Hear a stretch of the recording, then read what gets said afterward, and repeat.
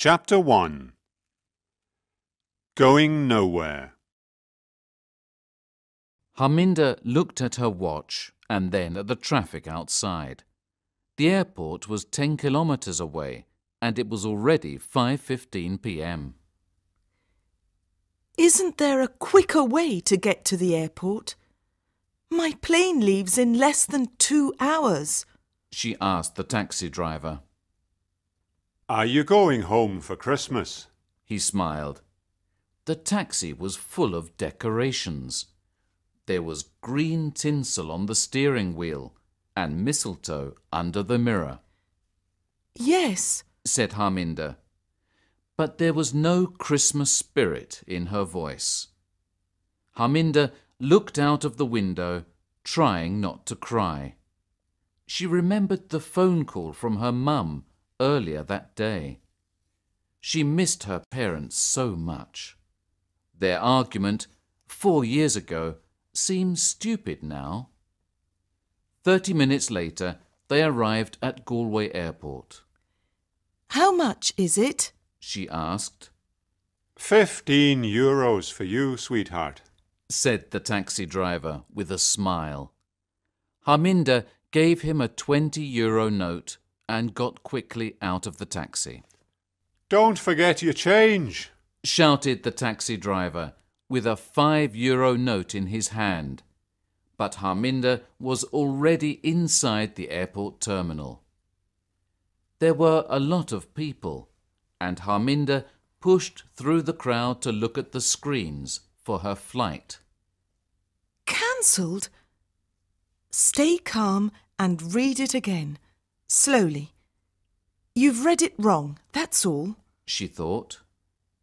Flight ZXY 247, destination London Stansted, cancelled. All flights from Galway were cancelled because of bad weather. I'm sorry, but tomorrow's flight to London is fully booked. Christmas is a busy time of year, said the man at the ticket office when Harminder tried to find another flight. What about another airport? Dublin, perhaps? Sorry. You don't understand, said Harminder. I have to get to London as soon as possible. My dad's ill. I really am very sorry, the man said sympathetically. You could hire a car. It's a long journey, but if you need to get there quickly... As Harminder ran towards car hire, she saw that there were only 2 women waiting, and she started to feel hopeful. I'm sorry, but this is the last car, she heard the assistant say. But I was here first, shouted a tall, blonde woman. Only because you pushed in front of me. I'm getting married in 3 days. I have to get to London, shouted an Irish girl in her late 20s. And I've got a very important audition, said the blonde woman. Excuse me, interrupted Harminder. Did you say that there's only one car? Yes, and it's mine, said the blonde arrogantly. No, it's not. The argument continued. Harminder wanted to cry, but then she had an idea. If you 2 are going to London, we can share the car. What do you think? We can share the driving and the cost. The 2 women looked at her in silence. They probably think I'm mad, thought Harminder, but that didn't worry her. The only thing that worried her was getting to London to see her family. Well, if you want to get to your audition, Harminder said to the blonde. And if you want to get married, she said to the other woman. Well, you've got no choice. Harminder was speaking angrily, and after a moment the 2 women reluctantly agreed.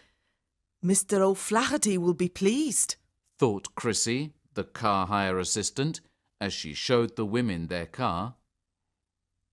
Cressy! Cressy! A man shouted, running towards them. It was very cold, but he was sweating, and his face was red and angry. Oh, that's my boss. Merry Christmas! She smiled and closed the door. Stop them, Cressy! What? It's okay, Mr. O'Flaherty. They've paid. She smiled, waving at the car as it left. That car was reserved, you stupid girl. He shouted. Chris's face turned red. She didn't see the three businessmen as she ran into the airport, crying. Where is my car, Mr. O'Flaherty? Asked. Chapter 2. Galway to Dublin. Don't worry. I'll be there. I love you too, said Shauna, the Irish girl. She was on the phone. Was that your fiancé? Asked Harminder when Shauna finished speaking. Yes. She replied with a smile.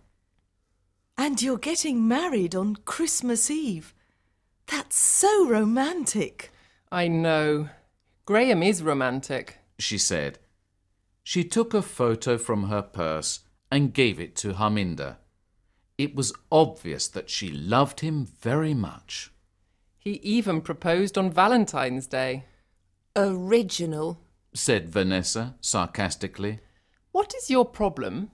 Replied Shauna, angry at the blonde woman's sarcastic reply. I'm not the one with the problem. I'm not the one getting married, thank God.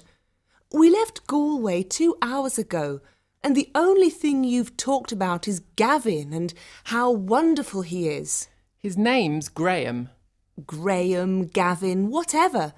So he's romantic? After 6 months of marriage it won't be romantic when you have to wash his dirty clothes every week. Vanessa, that's a horrible thing to say, said Harminder. Have you never been in love? For a moment, Vanessa's eyes went dark. Love is for idiots, she said in a low voice. Shauna touched the small diamond engagement ring on her left hand and looked out of the window, trying not to cry. She loved Graham and he loved her, and on Christmas Eve she was going to marry him. Don't listen to her, Shauna, said Harminder. Shauna liked Harminder. She only looked about 22, but she seemed a lot older. At last, thought Shauna when she saw a sign for Dublin port. But Harminder didn't slow down. She was arguing with Vanessa and she didn't see it. Harminder, the port. You've just missed the exit, said Shauna. What? Are you sure? Brilliant. This is all your fault, shouted Vanessa at Shauna. My fault? Why is it my fault? Oh, don't start all that again. I'll turn off at the next exit and we'll come back, said Harminder. But then the cars in front began to slow down and stop. That's all we need, a traffic jam, said Vanessa. We'll never get there in time now. When they eventually arrived at the ferry terminal, it was late. There were no cars or passengers waiting, only a security guard. Where do we go to get the ferry for Holyhead? Shauna asked him. The security guard pointed behind him at the ferry, which was already sailing away from the port. No! They said at the same time. The next ferry is tomorrow morning at 10 to 7, said the guard. This is all your fault, shouted Vanessa. Oh, shut up! Shauna and Harminder shouted back. Luckily, they found a small hotel. They started to relax as they began to take their bags out of the car in the hotel garage. Don't forget your briefcase, Harminder said to Vanessa. She was pointing at a dark brown, expensive leather briefcase. It's not mine. Vanessa said, pulling it from the car. It was quite heavy. Shauna, is it yours? No. And it's not mine. Said Harminder. So it was already in the car when we left the airport. Chapter 3. A Sleepless Night. I want to open it. Said Vanessa. But it's not ours. Said Harminder. It was 1 o'clock in the morning and she was in bed trying to sleep. We've got to be up in less than 4 hours if we want to get the first ferry. So please, go to sleep. Vanessa turned away from the briefcase and pulled the blanket over her head. We couldn't open it anyway. It's locked. Said Shauna, getting into bed. But then she noticed Vanessa's smile. What? Why are you smiling? Vanessa took a clip from her hair and held it between her fingers. That'll never work. Laughed Shauna. It always works in films. Go on then. Said Shauna. Do it. Harminder pulled the blankets over her head. Vanessa worked on one of the locks, using her clip as a key. I knew it. Said Shauna after a few minutes. I didn't think it was going to work. But before she could finish her sentence, there was a click and the lock opened. Harminder sat up in bed. This didn't seem the right thing to do, but now it was open, she wanted to know what was inside. Vanessa soon opened the other lock. Slowly, she opened the briefcase. Her eyes became big and round when she saw what was inside. Harminder watched their shocked faces. What's in it? Show me. Vanessa turned the case towards her. The briefcase was full of money. After a few moments, Harminder said, There are hundreds of thousands of euros here. She laughed nervously. I've never seen so much money. There's only one thing we can do now. What are you doing? Vanessa said when she saw Harminder with her mobile phone in her hand. I'm going to phone the police. You can't do that. Do you realise what a difference this money could make to our lives? But it's not ours. We don't know whose it is. There's no label, no name. Tell her, Shauna. Shauna, you know we have to go to the police, don't you? Said Harminder. I don't know. My fiancé and I really want a honeymoon. We could go anywhere in the world with this money. The Maldives, the Caribbean, New York, San Francisco, anywhere. At the moment, we're going to stay in my parents' caravan. Shauna looked into Harminder's eyes. We've never had a holiday together. I'm sorry, Harminder. Vanessa held Harminder's hands. Her voice was soft and kind, and Harminder remembered that she was an actress. You said your dad's ill. Think about it. With this money, you could pay for the best doctors. Harminder's phone started to ring. Slowly, Harminder picked it up and answered. Hello? Oh, hello, Mum. How's Dad? When the phone call finished, 10 minutes later, her cheeks were wet with tears. What is it, Harminder? Asked Shauna. My dad, he's got worse. They're not sure if he will survive. Vanessa closed the briefcase. Well then, you need to get there quickly. If we go to the police now, they'll ask us questions for hours. OK. Said Harminder quietly. Maybe not until tomorrow. Continued Vanessa. I said OK. We won't go to the police now, but when we get to London, After I've seen my dad, then we'll go. Do you all agree? Shauna nodded reluctantly, but Vanessa only said, Let's get a few hours' sleep now. We don't want to miss the next ferry. This time they arrived early and waited in the car. It wasn't snowing, but it was cold, and everything looked very dark. When they started to drive onto the ferry, Harminda saw the face of the driver of the car behind her. That's strange, She thought. It's still dark outside. Chapter 4 On the Ferry. It was dawn, and Shauna and Harminda looked at the red and orange sky over Dublin as the ferry slowly left the port. When was the last time you saw your parents? Shauna asked Harminda. 4 years ago, at my 18th birthday party. She answered sadly. Wow, that's a long time. They wanted me to marry someone else.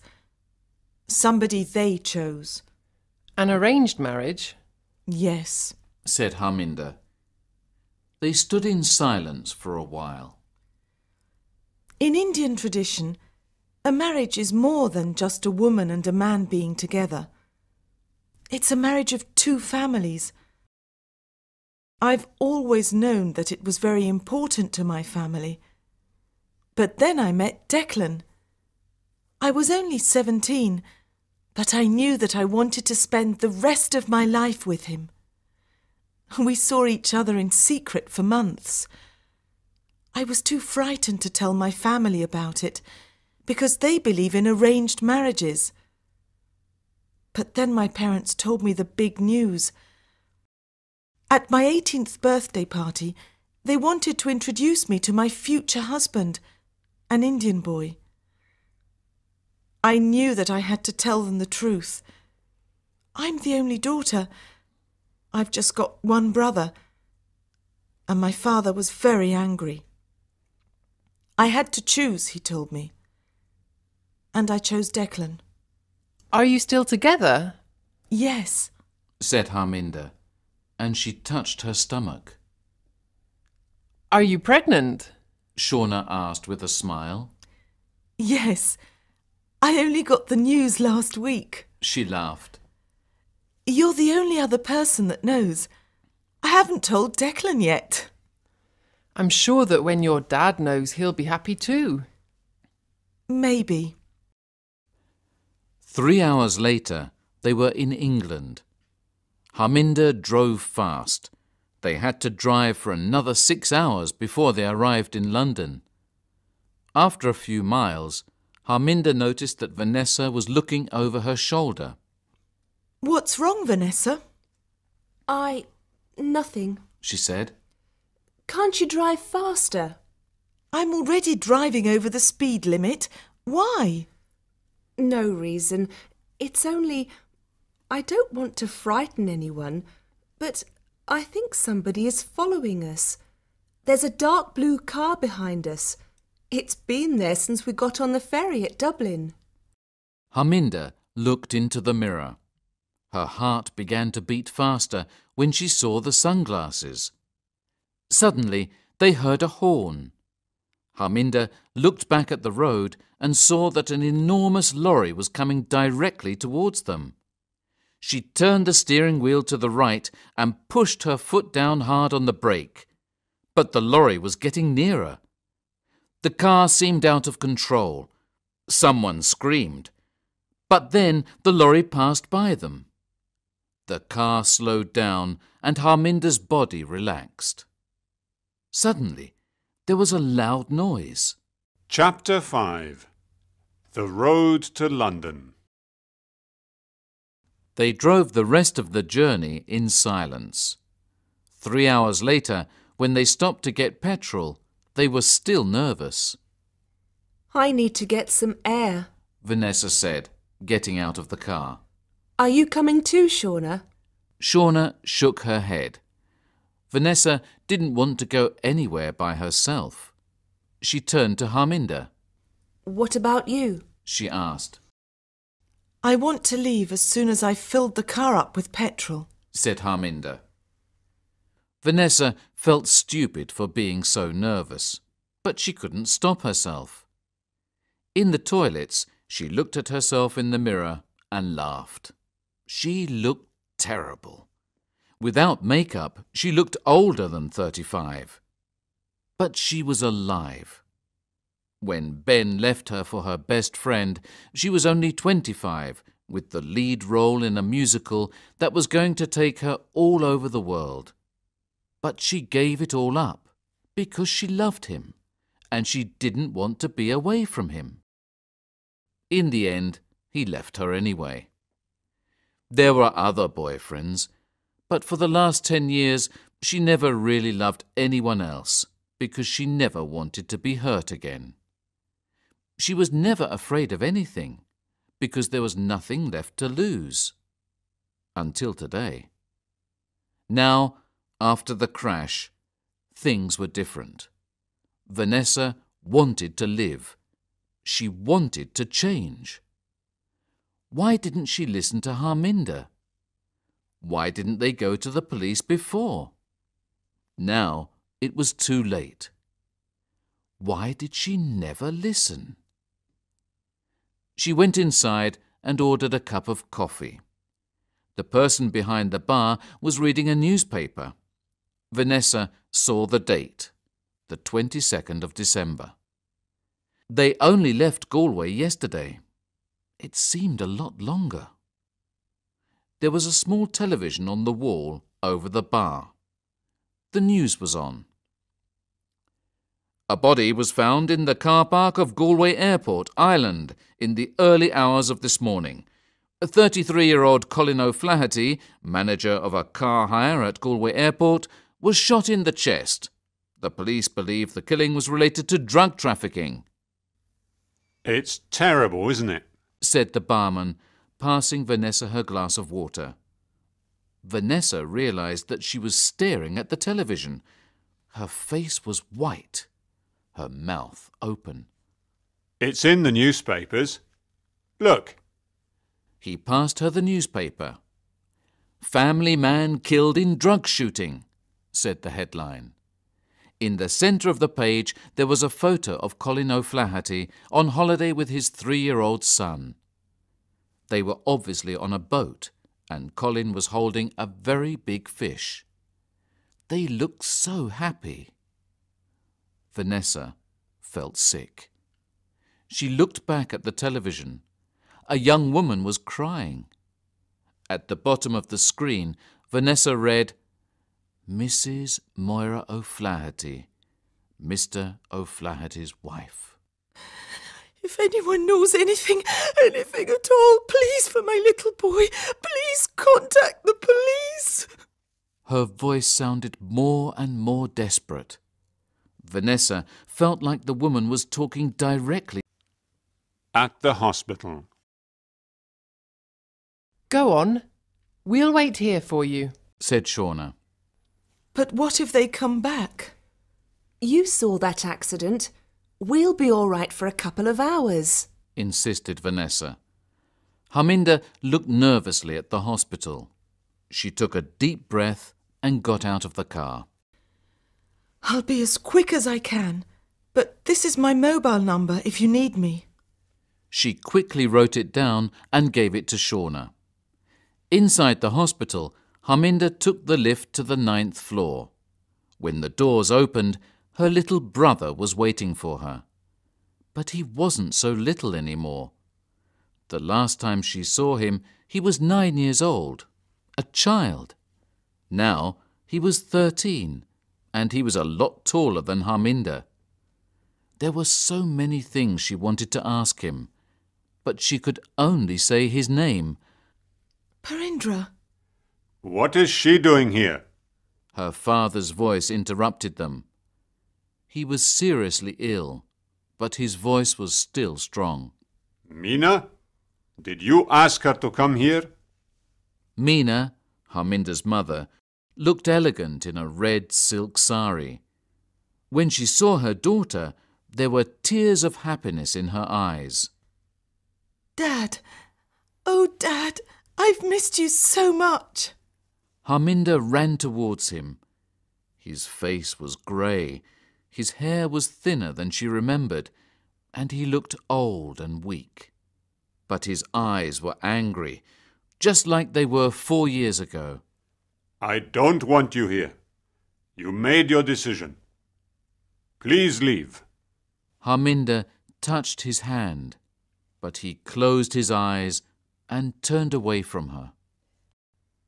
But I've come from Ireland. Dad, please listen to me. Dad! She shouted as they took him into the operating room on a trolley, Meena and Parindra next to him. I love you, Dad, She said, but he was gone. She was alone in the long, white corridor. She sat down, put her head in her hands, and cried. All her hopes of a happy reunion were gone. It was not going to be easy for him to meet her again. Harminder knew that. But she didn't think it was going to be this difficult.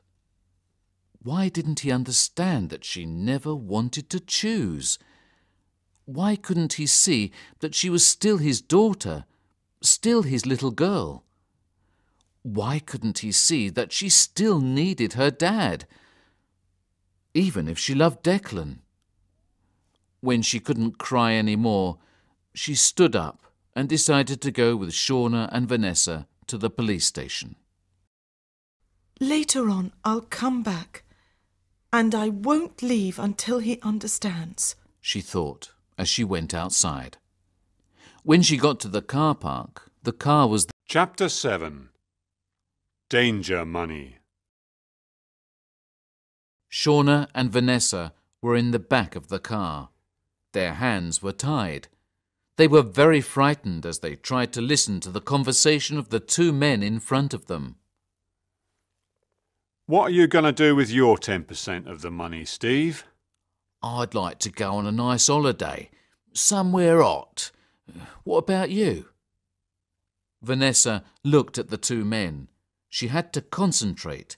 She had to think of a plan, and she needed to think quickly.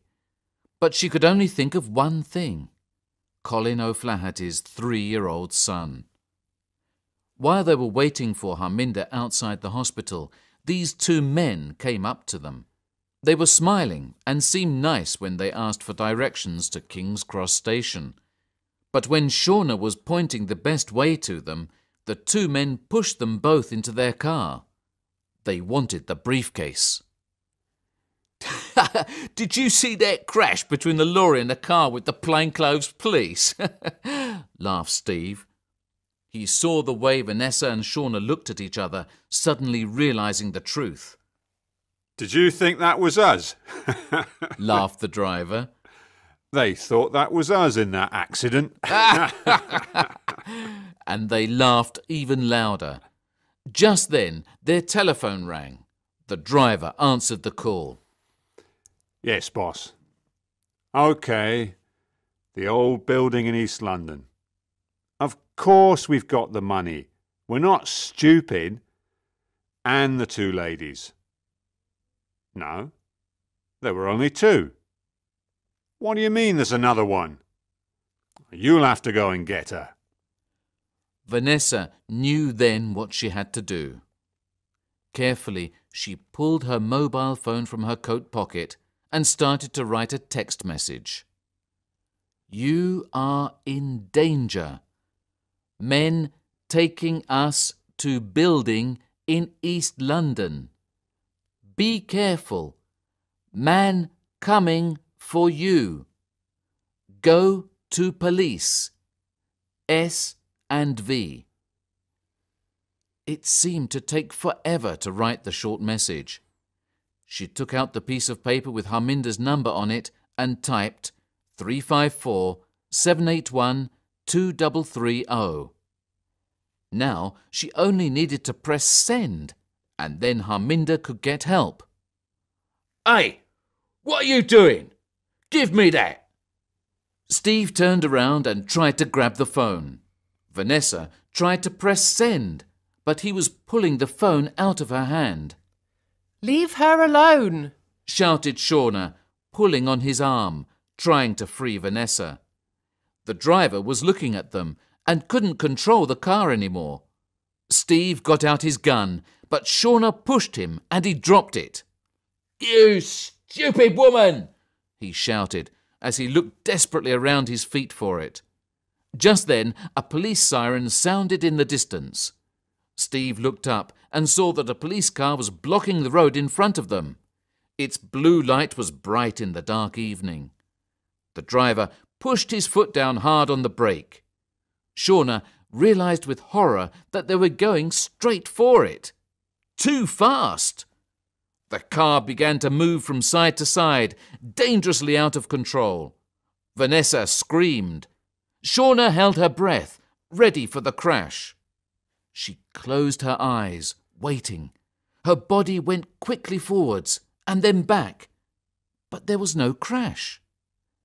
When she was sure that the car wasn't moving anymore, she slowly opened her eyes. The car was just a few centimetres from a police car. Chapter 8. Harminder alone. I'm sure they think I'm really stupid. Thought Harminder. And I am, because I believed them. Spend time with your dad before his operation, they said. They weren't worried about me spending time with Dad. The only thing they wanted was enough time to escape with the money. Vanessa didn't want to go to the police. She said that very clearly. But Shauna was different. At least, Harminder thought Shauna was different. She thought that after all this was over, they could be friends. But now, she didn't know what to think anymore. Maybe they've gone to get a drink or something to eat, thought Harminder. But she knew the truth. Without Harminder there to stop her, Vanessa probably talked to Shauna about all the places Shauna could go on her honeymoon. They could share the money, half each, 50-50. That was enough to go on honeymoon for over 3 months. Harminder could hear Vanessa. It was so easy to believe her. She was the perfect actress. Excuse me, said a gentle voice, making Harminder jump. Sorry, I didn't want to frighten you. Harminder turned around and saw a young man. He was smiling kindly, and when Harminder saw that his arm was in a plaster, she started to relax. No, I'm sorry. How can I help? Can you tell me the way to King's Cross Station? I came here in an ambulance, but I don't know this part of London, and I'm not sure how to get back home from here. I don't know, but I've got a map in the car, said Harminder. She was about to put the key in the door when her mobile phone beeped. She had a new message. She took the phone out of her pocket and began to read. "You are in danger." No, this can't be happening. These things happen in films, not to people like me, she thought, reading the message a second time. She looked up slowly at the reflection of the man in the car window. For a moment, she couldn't believe what she saw. She was too frightened to breathe. He was taking off the plaster. It was fake. He didn't have a broken arm. He was taking something else. Chapter 9. Back together. Just a minute, said Harminder. She looked around, careful not to alarm the gunman. But the car park was dark and empty. There was nobody to ask for help. In the glass of the car window, she saw him raise the gun. Without thinking, she turned around and surprised him with a powerful kick. The man fell back. The gun dropped to the floor and went under the car. His head hit the side of the car and he fell to the ground. Harminder didn't wait for him to wake up. She quickly dialed the number of the emergency services, 999. Every second seemed like a year as she listened to the ringing. Then a woman's voice answered, Emergency services. Which service do you require? Police, ambulance or fire? and Harminder started to cry. Police, please. Hello, police. There's a man with a gun. He wants to shoot me. I'm outside the Queen Elizabeth Hospital in London. But before she could finish telling the operator everything, there was a loud bang. Pain. And then, for Harminder, everything went black. Harminder could see lights. Bright, white lights. And her first thought was that she was dead. But then she felt someone touch her hand, and her mother's sweet voice said her name. Slowly, Harminder opened her eyes, and her mother's face slowly became clear. Mum, It's all right, my darling. what happened? Where am I? You were shot, but you're going to be fine. You're in hospital. What about my baby? Harminder started to feel frightened. Your baby's fine. Harminder saw that there were tears in her mother's eyes, but they were tears of happiness. I'm going to be a grandmother. Harminder looked around the room. Parindra was there. Even Shauna and Vanessa were there. Everyone except her dad and Declan. Where were they? What day is it? Asked Harminder. It's Christmas Eve. You're getting married. And what about your audition, Vanessa? I got the part, of course. It's a thriller about some dangerous criminals. We're starting filming next week in France. And I'm getting married in Shauna looked excitedly at the clock. about 3 hours from now. I really must go now. My mum is waiting for me with my dress. But I just wanted to see you before. We wanted to know that you were okay. Smiled Vanessa. There was only one more thing Harminder wanted to know, but she was also afraid of hearing the answer. Mum, how did Dad's operation go? Harminder asked. But before Meena could answer, the door to Harminder's room opened. I hope this young man drives his car better than he does a wheelchair, Said Harminder's father. Declan pushed him into the room and next to Harminder's bed. I love you, Declan whispered, and kissed her gently on the lips. Then Harminder's father took her hand. Harminder, when I heard you were shot and in danger of dying, I thought about all those years. I realized that what is important is that you're happy. And if it is Declan, He reached up for Declan's hand. that makes you happy, then I am happy. Seeing her tears, he looked suddenly worried. You are happy, aren't you? Yes, She said quietly. I am now. Now that my family is back together.